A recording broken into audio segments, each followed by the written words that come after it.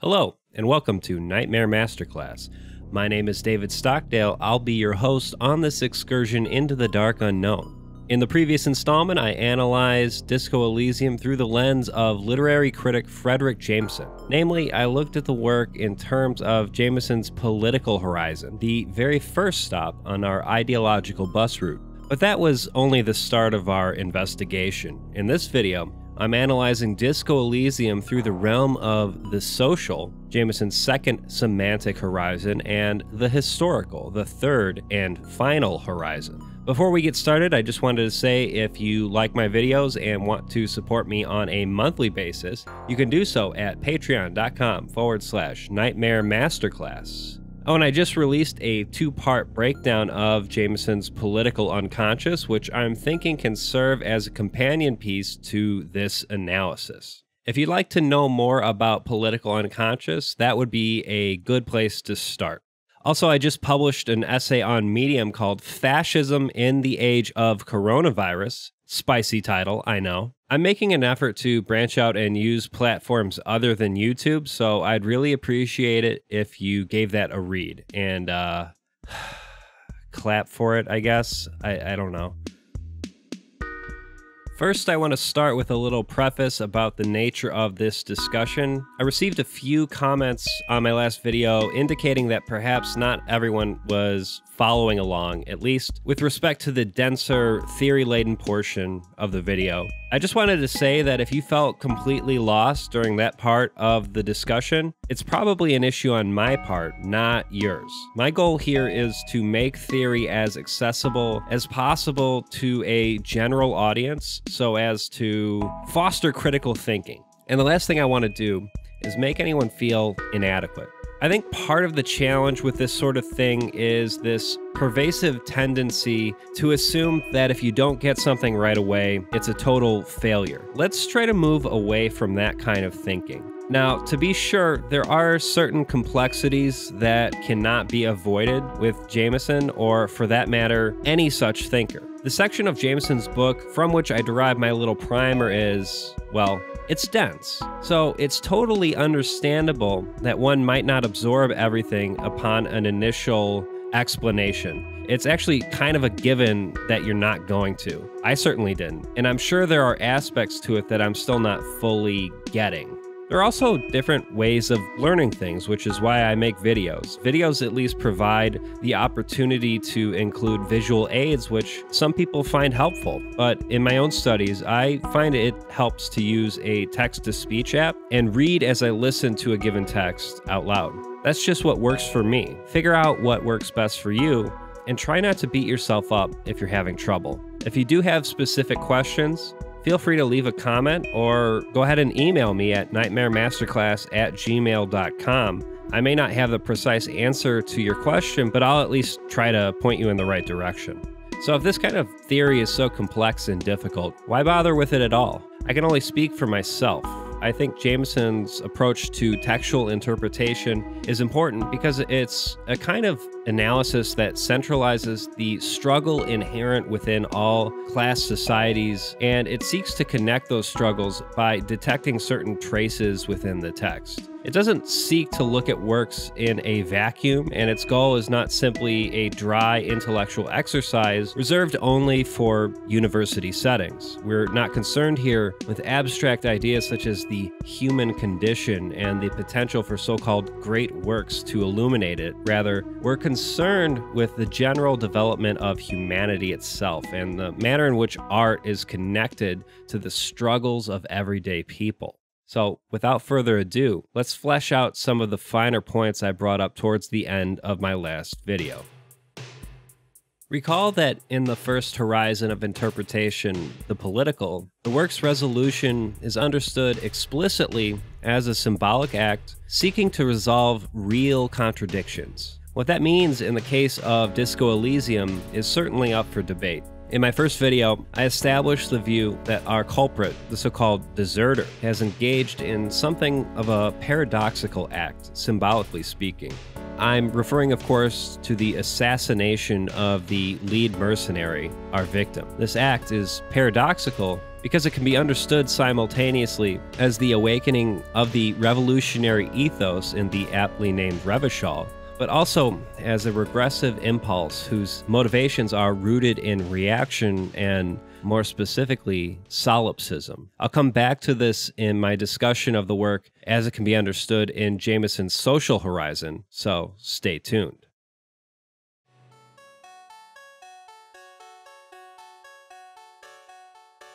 The second horizon of Jameson's interpretive model is that of the social order. At this level of understanding, we can conceive of the individual text as an utterance or parole in a much broader discourse. Therefore, we must situate Disco Elysium into the larger discourse it inhabits, specifically in terms of the discourse of class society. In one sense, this will not be difficult, since the work very clearly has a healthy amount of class-oriented subtext. Yet, in another sense, I do think the class elements of Disco Elysium are deceptively conspicuous as far as how they fit into the broader themes of the work. Much like the story's central arc, the supposed lynching that you are sent to investigate, the events of Disco Elysium are staged in a certain way. So, what's going on here? For starters, perhaps the work exhibits a certain understanding of the way classes relate to one another. For simplicity's sake, I think it's best to understand the Debardeurs Union as the predominant representation of the working class within the game. Likewise, Wild Pines is the predominant representation of the capitalist class. In the previous video, I discussed capitalist realism, the pervasive sense that there is no alternative to capitalism. Capitalist realism plays a very important role in this analysis. Specifically, it functions as the mediatory bridge from Jameson's narrowly political horizon to his social horizon.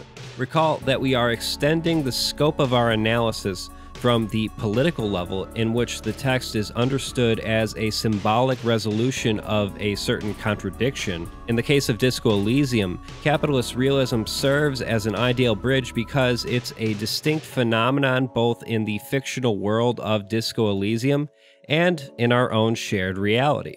Or at least that's what I would argue. Specifically, the manner in which free market ideology is depicted within the game serves to call attention to a much broader class discourse going on in the world right now, especially now when certain economic contradictions are apparently coming to a head.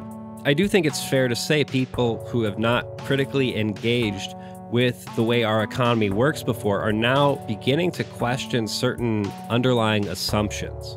With this in mind, let's come to an understanding regarding the way capitalist realism functions within the work. The game's repeated evocations of capitalist realism appear at first glance to be nothing more than a series of sardonic gestures and pithy jokes, but I think there's more going on than just that. In capitalist realism, Mark Fisher offers a certain understanding of capitalism as a dark potentiality throughout history that has only just in the past few hundred years really made itself known. Fisher says, when it actually arrives, capitalism brings with it a massive desacralization of culture. It is a system which is no longer governed by any transcendent law. On the contrary, it dismantles all such codes only to reinstall them on an ad hoc basis. And boy, does that line remind me a lot of the various dialogue options you are given in Disco Elysium. Oftentimes, you have the option to exercise your authority. Now, there's a code that certainly seems to be applied on an ad hoc basis in this game, but so too do you have the ability to exercise empathy, but mostly when it suits your goals. Thus, a committed Marxist, me, went into this game with the full intention of starting some kind of communist revolution. And do you know what I ended up doing? I convinced those poor women in the village to sign off on some forms which, in all likelihood, will end up driving them out of their homes in a process of ruthless gentrification. I'm ashamed of myself.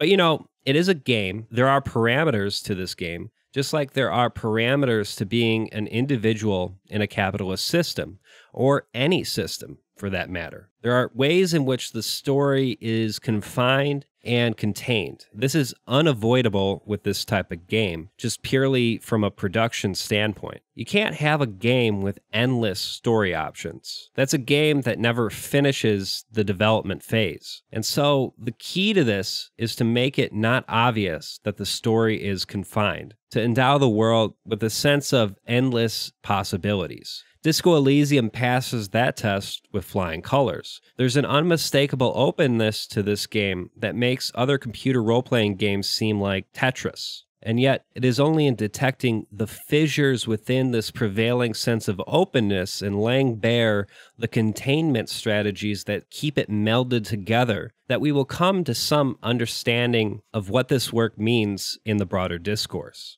One clear polar coordinate that we must stake out in our analysis is pro-capitalist ideology. Some version of a pro-capitalist line is an option in nearly every scene, but the game makes it fairly clear that the reification of the market is a social phenomenon, a product of pure ideology. It is not natural, and efforts to convey it as such are naive at best and cynical rationalizations at worst. To demonstrate this, let's talk about the elusive mega-rich light-bending guy. This entity resides in one of the large industrial containers in the dockyards. Upon an initial inspection, one might consider the protagonist's passing exchanges with this character to be ancillary, a funny sort of Easter egg, but contained within these exchanges is a telling detail about the manner in which commodity exchange generally mediates the social life of Elysium's inhabitants.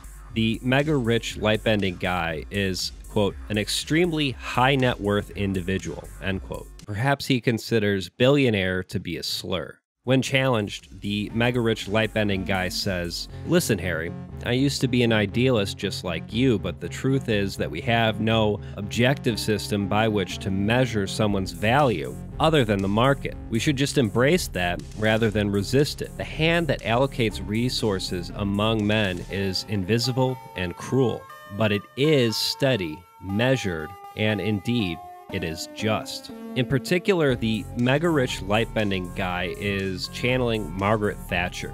Recall that Thatcher proclaimed, "There is no alternative to the market system." Your encyclopedia states, enough time had passed from the failure of revolution that, for a fleeting moment, free market economy seemed like the ultimate, uncontested way of life for our species. Here we have the defining element of capitalist realism. Again, the pervasive sense that capitalism is the only game in town. To top it off, we are told that once high net worth individuals reach a certain level of wealth, their very presence actually warps the laws of physics. According to the detective's encyclopedia, the Wise-Weisman coefficient is a ratio designed to reflect the difference in net worth between individuals. When the coefficient is close to 1, or 100%, it means that one person possesses all of the net worth among that group of individuals. It's been observed that when the Wise-Weisman coefficient reaches about 0.96 or so, the laws of physics begin to bend around the high net worth individual. Perhaps we can think of Steve Jobs and the so-called reality distortion field he created. This description is clearly satirical. What is it satirizing? Note the manner in which personal wealth is depicted explicitly in terms of scientific fact. In all-class societies, the ideology of the ruling class is, in part, a sort of purposeful conflation of historically contingent social relations, the way people relate to one another, with that of reality itself, oftentimes simply understood as the natural order of things. This is then projected onto the subordinate classes so as to make them internalize their own subordinate status. In other words, the goal of the ruling class, whether conscious or otherwise, is to make the lower classes believe that members of the ruling class are in that position because they belong there in some way. and that this hierarchy is completely natural. And so any efforts to change the natural order of things are, of course, inherently unnatural and therefore doomed from the very start. In the capitalist framework, those with wealth are oftentimes said to deserve the money they have because they earned it. Whether this is legitimated through vague deference to concepts such as meritocracy or perhaps just the good old-fashioned Protestant work ethic, the idea is that wealthy people are exactly where they're supposed to be, and in turn, you lowly workers are exactly where you're supposed to be. Aesthetic displays of wealth can have an effect on the detective's psyche as well. At one point, the detective happens upon a fancy pair of shoes, black monk straps. Items of clothing tend to give you bonuses of some kind, but the monk straps have a rather strange bonus. +1 to indirect modes of taxation, affluent moneymaker man. Save our fare chimes in. Remember, when they come to take it away from you, you worked for those shoes. Whether you like it or not, wearing these shoes has made you more liberal, ultra-liberal. It's worth mentioning that ultra-liberalism is the game's in-universe ideology held by the mega-rich. It's something akin to right-wing libertarianism with its advocation of the so-called free market. With respect to these spiffy shoes, rhetoric adds, they're either a gateway drug or a booster pack to get you deeper into free market ideology. As it turns out, savoir-faire is a liberalizing drive. It gets you to think about so-called indirect modes of taxation that drain your finances. If you refuse to buy into the free market ideology pushed by savoir-faire, it actually accuses you of being racist. This is perhaps what you might call the personification of quote-unquote woke liberalism. Capitalist realism is a pervasive ideology that cannot allow for conceptions of thought that defy market forces. And so any effort to do so must be condemned in the strongest possible terms, in this case, by simply characterizing it as racist. We can, of course, call to mind real-world scenarios in which this form of capitalist realism has made itself known. For instance, during the recent UK election, centrist liberals and conservatives alike clearly exhibited bad faith efforts to characterize Jeremy Corbyn as anti-Semitic, or at least tolerant of anti-Semitism within his party. The work emphasizes this form of capitalist realism at another point in the game as well, during which the detective also happens upon a mug with some racist caricatures. One of the options when analyzing the mug is as follows. By denouncing it, I can earn political capital to mask my badass hustling, i.e., fraud, and embezzlement. Clearly, this is a commentary on the manner in which radical movements have all too often been co-opted by corporations, not only in order to capitalize on certain trends, but also to render any such movement that defies the rule of capital completely impotent. How many ads are we now seeing that are basically shameless attempts to co-opt the Black Lives Matter movement? Just an example. How does capitalist realism affect the art scene? Art in the world of Disco Elysium seems to be in a state of utter stagnation. Towards the beginning of the story, the best Cindy the Skull can muster is a hastily painted red streak across the tenement in which she resides. This place is severely lacking in havoc, Cindy says. Not even the occasional trash can fire to break up the tedium. Art, in this sense, is not so much a means of expression or a way to subvert the dominant modes of culture. Rather, it's simply a way to break up the monotony. It reminds me in some ways of the 1970s counterculture, if indeed it can even be called that, as it was characterized in Adam Curtis's hyper-normalization. In the face of bankers essentially having carried out an informal coup on the city of New York, many artists severed themselves from politics out of a sense of total powerlessness. Curtis writes, they didn't try and change it, they just experienced it. But some of the left saw something else was really going on, that by detaching themselves and retreating into an ironic coolness, a whole generation were beginning to lose touch with the reality of power. One of them wrote of that time, it was the mood of the era, and the revolution was deferred indefinitely. And while we were dozing, the money crept in. So too does Cindy's artistic paralysis call to mind Fisher's concept of the slow cancellation of the future, the idea that we're all stuck in an endless cycle of retro nostalgia. We can call to mind the success of Stranger Things, for instance. Culture in Martinez can't begin to form an aesthetic that is authentically new, as it were. It's a vortex of hopelessness in which only immediate needs can be gratified. This, I would argue, is a subtle effect of the market's continual reification in everyday life. Importantly, once the mercenaries are defeated, Cindy is suddenly able to find words to commit to her canvas, the streets of Martinez. Un jour, je serai de retour près de toi. One day, I will return to your side. The message is written in blood and fuel oil. Importantly, the blood is a product of the shootout between the RCM and the mercenaries. This represents a marked shift in Cindy's creative life. But it's not just that. The realization of Cindy's artistic vision is a sign of a certain renewal in Martinez. Partially, it's a hope for a future not so devoid of meaning. And importantly, it's a work of street art. You have the option to set the words on fire. I would humbly suggest that you do it, because Cindy's work is not something that should be commodified. Simply put, this is revolutionary art. It's a meditation on the possibility of a working class united in solidarity, an activated, class-conscious proletariat. I mentioned before that Yosef's murderous act is, to some degree, evocative of a concept known as solipsism. Solipsism has many philosophical implications going back to the ancient Greeks. Here, it can essentially be understood as the pervasive notion that nothing else exists other than one's own consciousness. Practically no one believes this in literal terms, unless you're some kind of crank philosopher, in which case, don't contact me. But there are compensatory ways in which solipsism is subtly evoked and promoted in everyday life. Much of the discontent of contemporary life is rooted in solipsistic practices.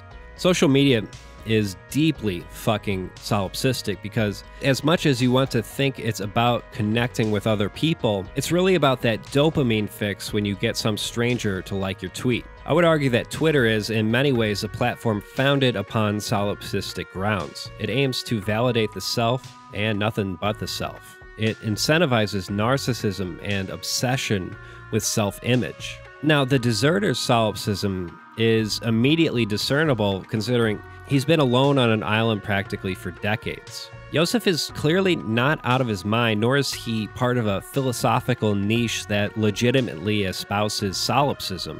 Rather, Yosef's worldview is unconsciously motivated by an unrelenting sense of isolation and, more importantly, atomization, and hence you have a devout communist who is simultaneously some kind of reactionary incel. I'd guess this is more common than you might think in real life.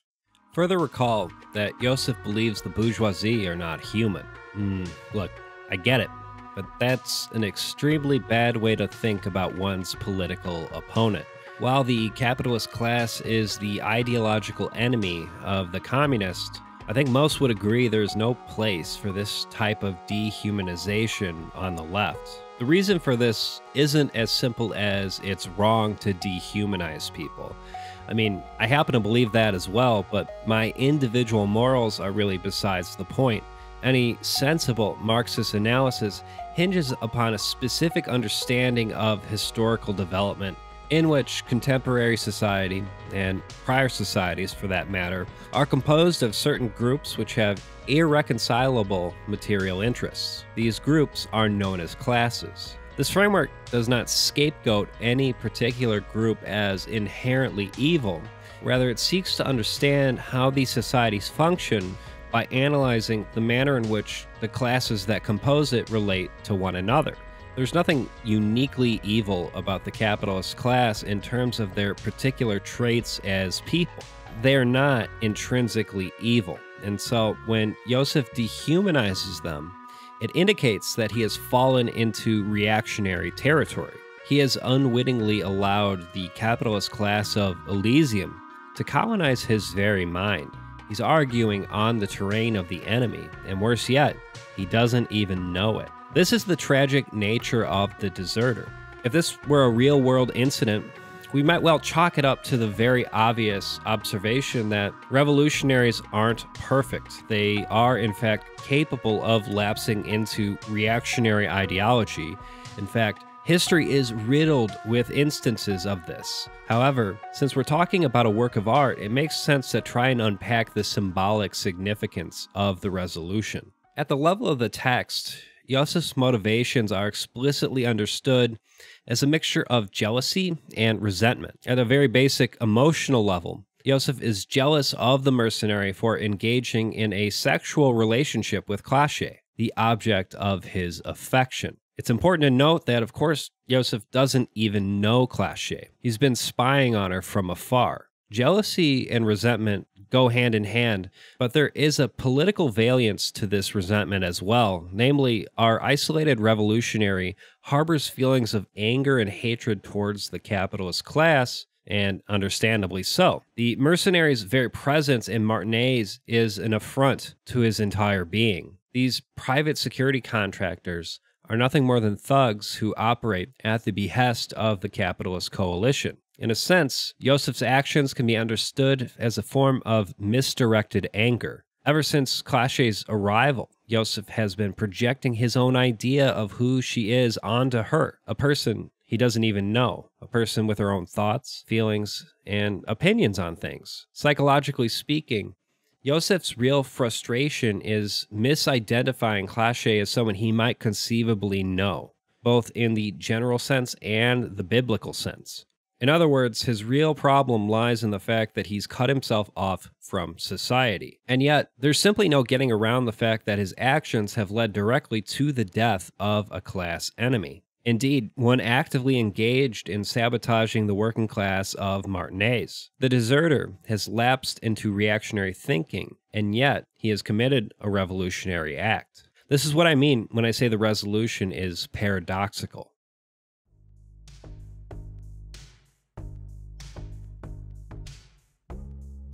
I want to briefly discuss a key philosophical concept known as a homology. Don't be intimidated by this technical sounding word. A homology is really just the idea that there exists a certain kind of sameness at a structural level between certain distinct conceptual schemas. In other words, one might posit that the principles by which a certain framework operates also apply to a seemingly disparate framework. Jameson also uses the term isomorphism and structural parallelism. But again, we're really just talking about a certain kind of sameness at the structural level. For instance, French philosopher Lucien Goldman argued that there's a homology between the literary form of the novel and the economic form of the commodity.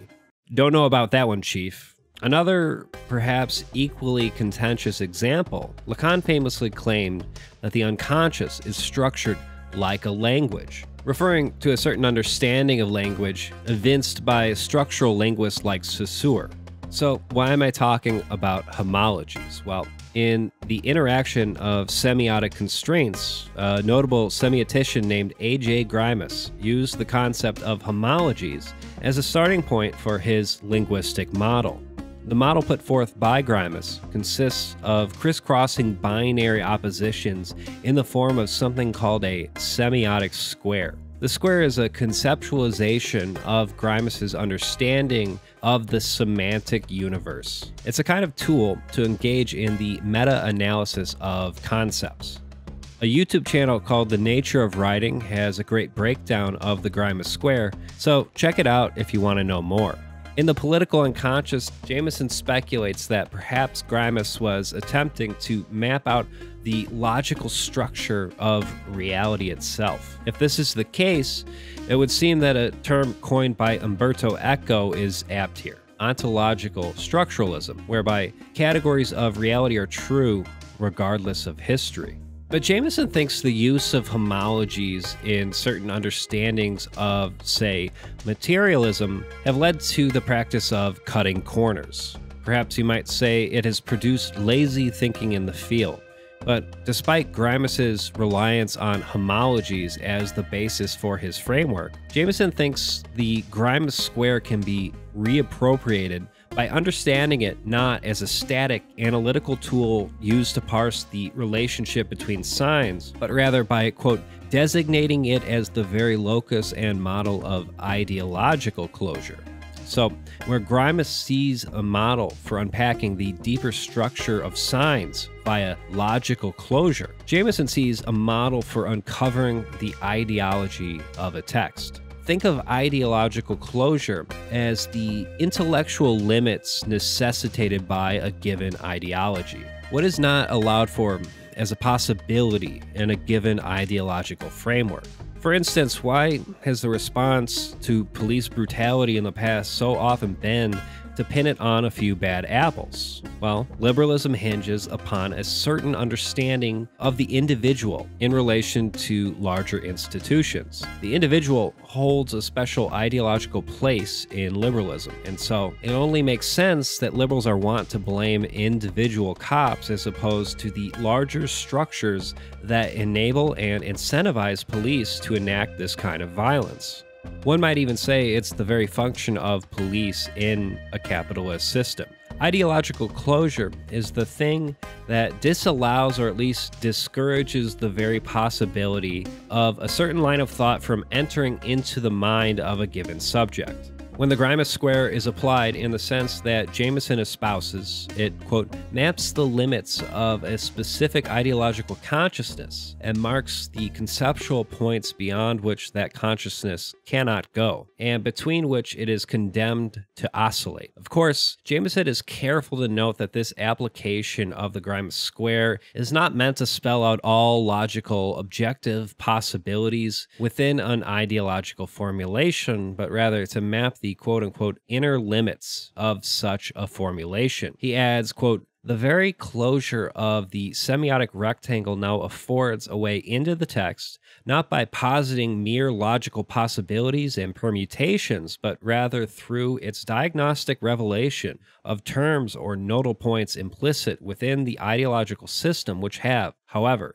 remained unrealized in the surface of the text, which have failed to become manifest in the logic of the narrative, and which we can therefore read as what the text represses. So, through a process of, quote, radically historicizing reappropriation, logical closure becomes a tool for identifying that which a historical text seeks to repress. Here I have mapped out various elements of dialogue and explication within the game in terms of the Grimes square. It's worth noting that we could well make a square for Harry himself, although Harry's particular values are contingent upon your choices as the player. Anyway, we can understand this square to be the ideological model within the world of Disco Elysium, where the double lines represent relations of implication, or you might say complementary or compatible relations, and the staggered lines represent relations of a contrary nature, notions that oppose one another in semantic terms within the framework established or at least suggested in the text. And finally, the solid arrows represent relations of a contradictory nature, characters and organizations within the game that not only oppose one another, but exist in a sort of antagonistic relationship, such that their relationship can be understood in an overarching schematic sense. Of course, we are attempting to unpack the implications of the work in terms of its allegorical significance, so we're going to need to map the real-world analogs here as well. Disco Elysium really lends itself to this type of analysis, so this is a fairly straightforward exercise. Moralism is a pretty clear analog for liberalism, and the ideology known as ultra-liberalism within the work is something akin to right-wing libertarianism. As stated, Krasmazov is very clearly a reference to Karl Marx, and so too is his notion of scientific communism a clear reference to Engels' notion of scientific socialism. This is all very surface level, but Jameson thinks the Grimace Square is useful for finding what the text seeks to mystify or repress. In this case, that's a tricky question. One rather obvious thing to note is that the climax of the story has Harry and Kim get between the mercenaries and the Hardy Boys, the militant wing of the Debardiers Union. And while outcomes may vary, the intention of the RCM as a force that might conceivably intervene in such matters is, well, curious. In fact, Kim, ever dutiful to the RCM, does not allow for very much hesitation before intervening. And if I had one major criticism of this work to offer, I would suggest that if the role of the RCM is meant to be anything akin to our police, the way in which this climax functions within the story perhaps could serve to mystify the degree to which police are really on the side of capital. Perhaps this understanding of police as the repressive state apparatus is itself something that the text seeks to repress. Note that I'm not attempting to understand the specific intentions of the people who developed this game. Rather, I'm trying to map the ideological preconditions entailed by the very concept of a game in which something like a detective serves as the protagonist. This is rooted primarily in the market logic of game development in late capitalism. After all, in order for something like this to be successful, the player really must be able to identify with the protagonist. And it's kind of difficult to identify with someone who's been tasked with stomping their boot on the face of the working class until the end of time. But let's say you're really into noir fiction as a genre. Well, if you're really dead set on your protagonist being a detective because of its noir-esque connotations and you want to be self-aware about it, well, in that case, you need to contrive a scenario in which the detective is compelled in some way to quote-unquote do the right thing, despite certain obvious failings, some of which are individual and some of which are surely structural. For starters, working for an institution with a somewhat ambiguous structural origin, such as the Revachol Citizens Militia, does give you a bit of plausible deniability. Kim says it's a point of contention whether the citizens of Revachol or the coalition government founded the RCM. The only other thing you really need is an antagonist who is significantly worse than an alcoholic cop. In this case, it's a fucking death squad, so yeah, mission accomplished. Now, here's a spicy question. Does this rise to the level of propaganda? That is to say, is this game doing the work of public relations for police as an institution? I'm inclined to say no, not really, since there are so many elements of the work that call attention to the structural role of the RCM as something that's fundamentally negative for society. Like I pointed out in my first video, oftentimes doing a praiseworthy thing in the game requires operating outside the scope of your job as an RCM officer. But maybe I'm biased because, full disclosure, I really like this game. Another somewhat uncharitable interpretation is that the game is attempting to mystify the degree to which certain acts or behaviors we might deem unethical or antisocial are necessary in order to achieve good outcomes. I have to say, that wasn't my initial impression, although I can see how one might arrive at that conclusion considering, you know, Claire tolerates racists within his ranks and is actively engaged in deceptive behavior in order to gentrify the village. But also, Claire is explicitly depicted in a way that makes him not entirely sympathetic. Simply put, he's a corrupt union boss, so he's not exactly the ideal model of righteousness within the work. Yet there are moments when your empathy clocks him as entirely sincere in his desire to improve the standards of living for the people of Revachol.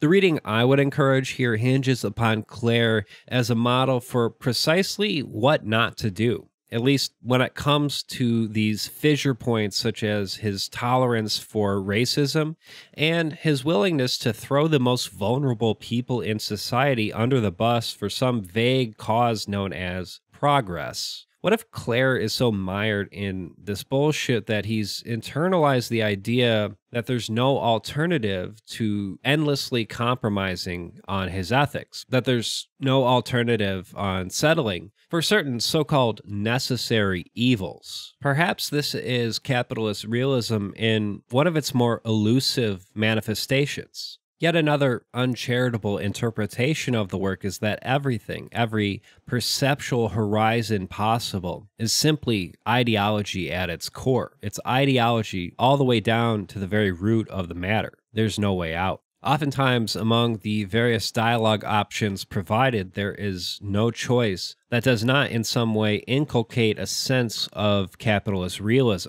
Even the negation of capitalist realism reifies its primacy in some way. But what if all these positions, these various dialogue options provided, are themselves symptoms of capitalist realism? I want to broaden the discourse away from any individual choices you might make within the game or on the part of any particular character, because I think this game is really about the immense difficulty of living in a flawed world and identifying a viable way forward, a path you can live with, one that doesn't entail complete and total self-hatred at the end of the day.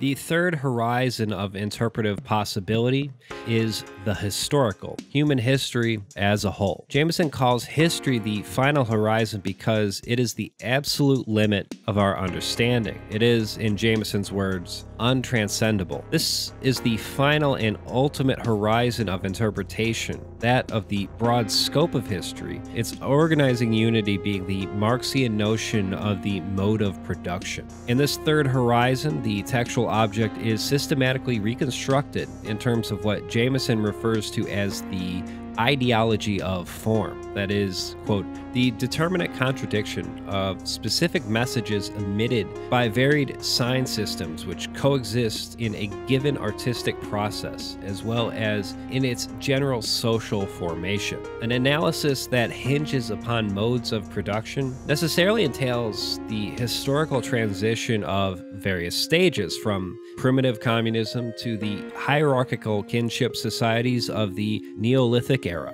Then there is the Asiatic mode of production, the master-slave system of Rome, and then you have feudalism, capitalism, and communism. Each of these modes of production necessitates a specific prevailing ideology, which colors the understanding of all things. Feudalism had the divine rights of kings, and well, I guess we have a great number of various ideological elements of capitalism that support its propagation, foremost of which at this point, I would say, is capitalist realism, as it has been outlined in this video. A theorist named Nikos Poulentzas articulated a distinction between the concept of a mode of production as a theoretical construction and a quote-unquote social formation. Jameson thinks there's a screwed-up sort of empiricist bent to this, but the important thing to retain in this line of thought is the idea that multiple modes of production exist simultaneously at any given time.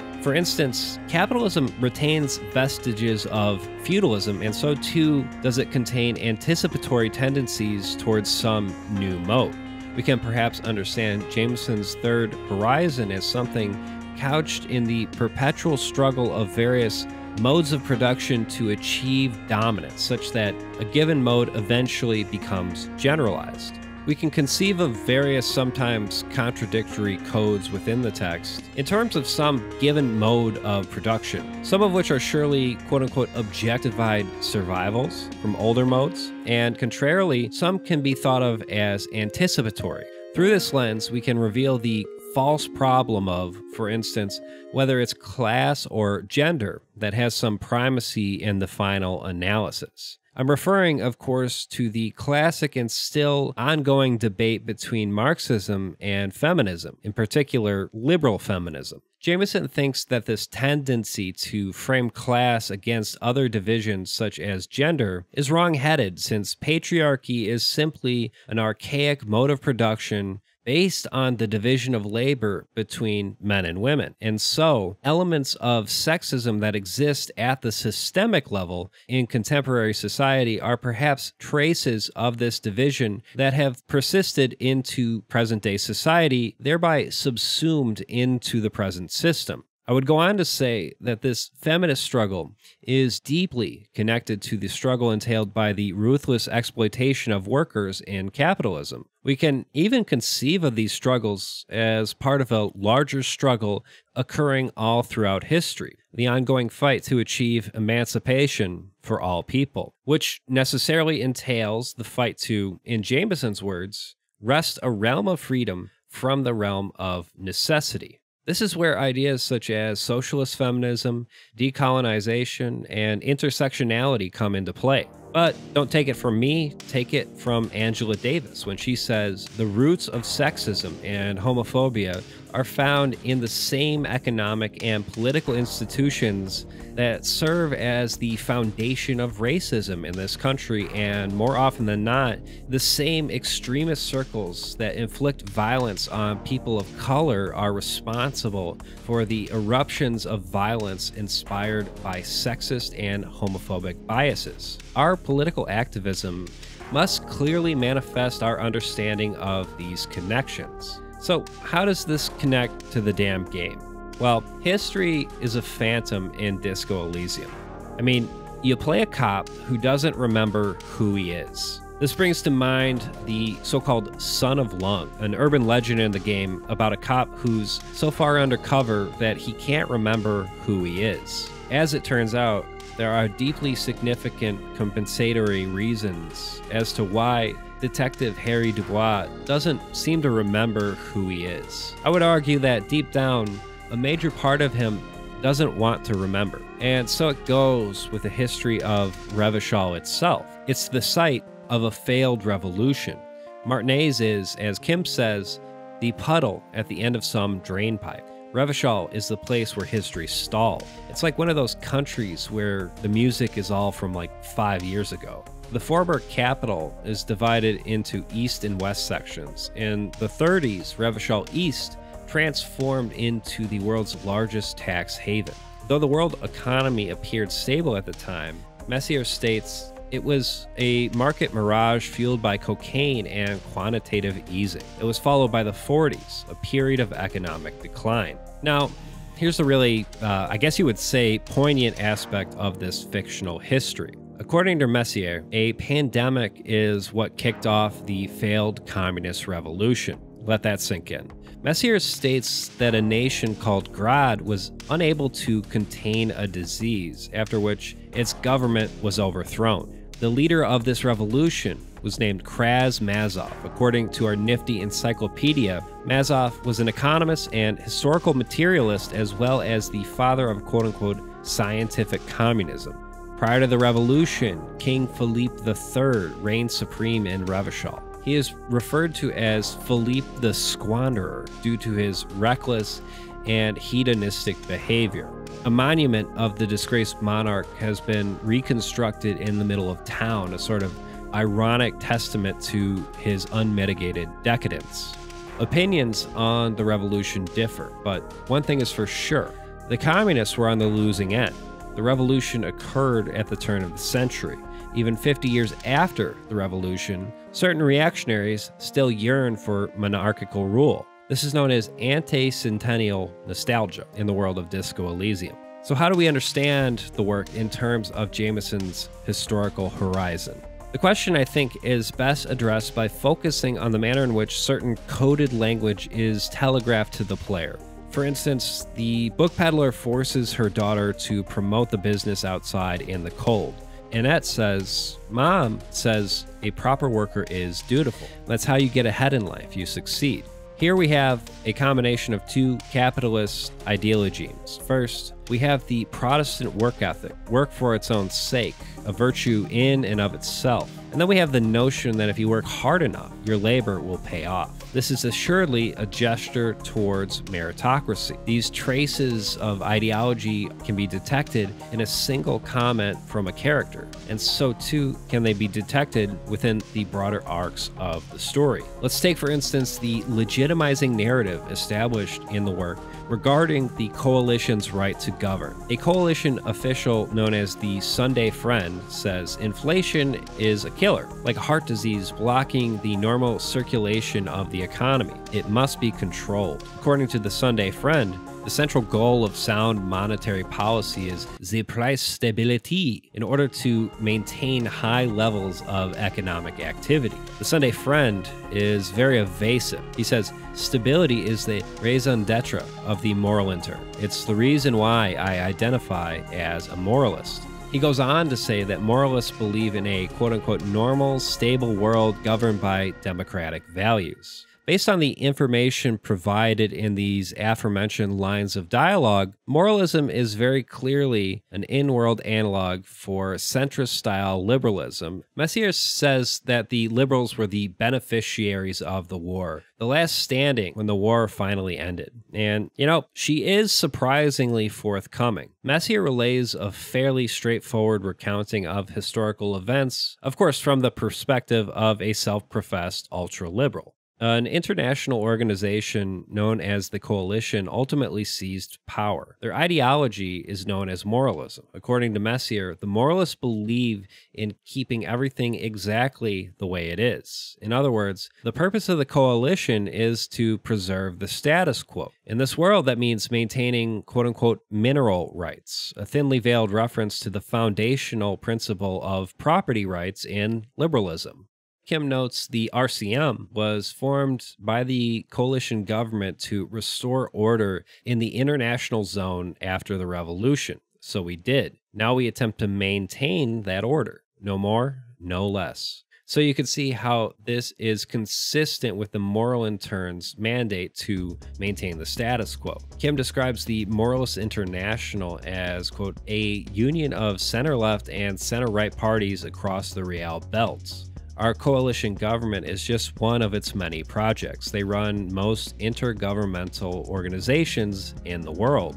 The moralists claim to believe in the humanist project started by Her Innocence Dolores Day 4 centuries prior to the events of Disco Elysium. But Kim is uncomfortable discussing politics. In his words, the moral intern are a fact. I try not to have opinions on facts until they change. This, above all else, is the heart of capitalist realism. It's the pragmatic conflation of historical contingencies and so-called facts. Declarations about the way nature itself works. By understanding the moral intern as a plain-stated fact, Kim is able to wash his hands of politics and simply perform his job. This tendency, this nihilism, masked in the austere visage of pragmatism, is, above all else, what the work seeks to undermine in its own special way. As stated, the magic bullet of Disco Elysium, the assassination of the victim by the deserter, is an imaginary solution to a very real contradiction. Capitalist realism is synonymous with the ever-present notion that there is no viable alternative to capitalism. And yet, capitalism itself is prone to crises, increasingly severe crises, it would seem. Time and time again, we see the failure of the free market to adequately provide enough resources to meet everyone's needs. At this point, thousands of people a day are dying from coronavirus. The unemployment rate is at an all-time high, and the entire country has erupted into protests due to the murder of George Floyd by a Minneapolis police officer. It seems we have crossed the Rubicon. Remember the deserter's magic bullet, the paradoxical acceleration of events leading to a possible revolution, an acceleration which is, at the same time, a regression into solipsism. Is it true that in reality no such magic bullet exists? this? Do we simply have to suffer through a succession of gradually worsening conditions until at some point total barbarism reigns supreme? I hate to say it, but that seems like the route we're currently on.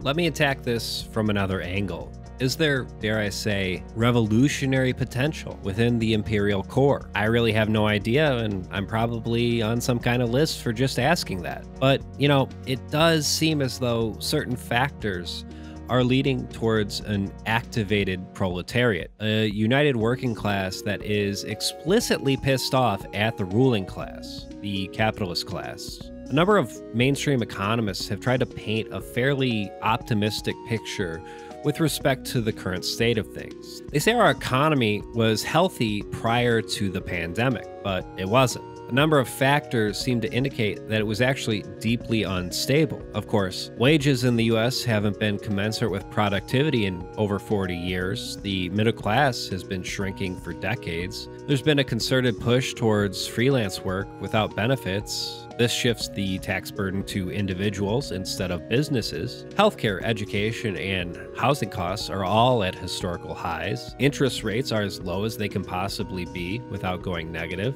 Even mainstream economists such as Alan Greenspan have acknowledged that the widening gap between the rich and the poor is threatening the stability of liberal democracies and capitalism itself. Thus, there is an argument to be made that COVID hit us right when we are on the brink of a major economic catastrophe. It's fair to say at this point that the virus has pushed us into a full-blown recession. And I'm not a fortune teller or anything, but it does seem as though conditions are ripe for a possible housing crash on the horizon as well. In the broad scope of things, it seems a terminal crisis is in the works. And I think for the first time in my lifetime, there's a non-trivial chance that the US as we know it will not exist in, say, 10 years.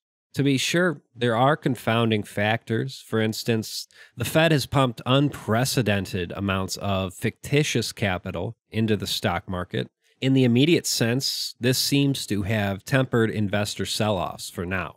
But we really have no idea about the long-term effects of this. And of course, the threat of fascism is more disconcerting than perhaps ever before. I would refer again to my essay, Fascism in the Age of Coronavirus on Medium. There's also a contradictory thing going on between rentier capital and productive capital. And I don't know how that's going to play out, but it really seems to me like something's got to give here. I have posited the question, is the era of capitalist realism over? An astounding 54% of the public think burning down that police precinct in Minneapolis is justified.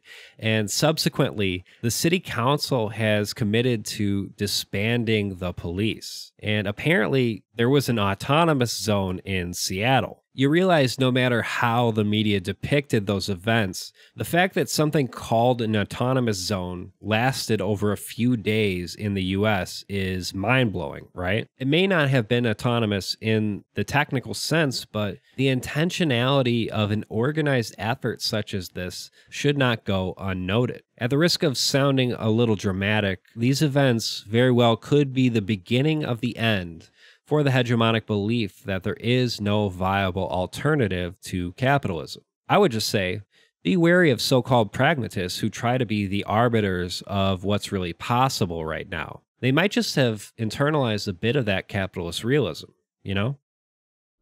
That wraps it up for this installment of Nightmare Masterclass. If you enjoy my videos and want to support me on a monthly basis, again, you can do so at patreon.com/Nightmare Masterclass. Thank you for watching, and good night.